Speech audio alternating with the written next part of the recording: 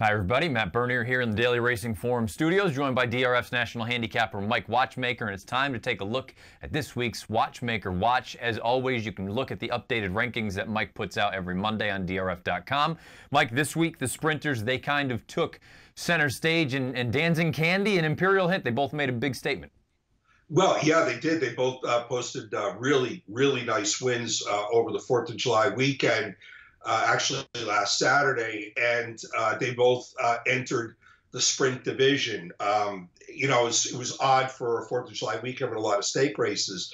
Really, the only impact on Watchmaker Watch this week was the major impact was underneath the sprint division. And Danzing was already a member of the older male division, came into the sprint division at number 6 because he won the 7 furlong San Carlos at Santa Anita.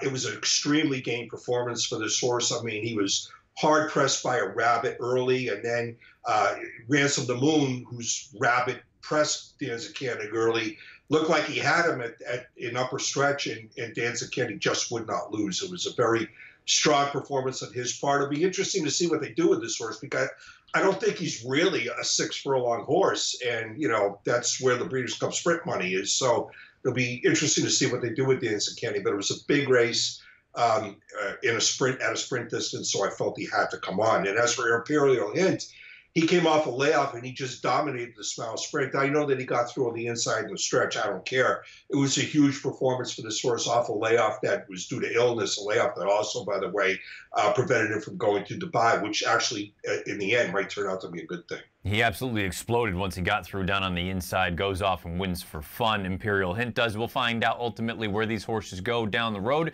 And again, as always, you can find Mike's updated rankings in the Watchmaker Watch every Monday on DRF.com.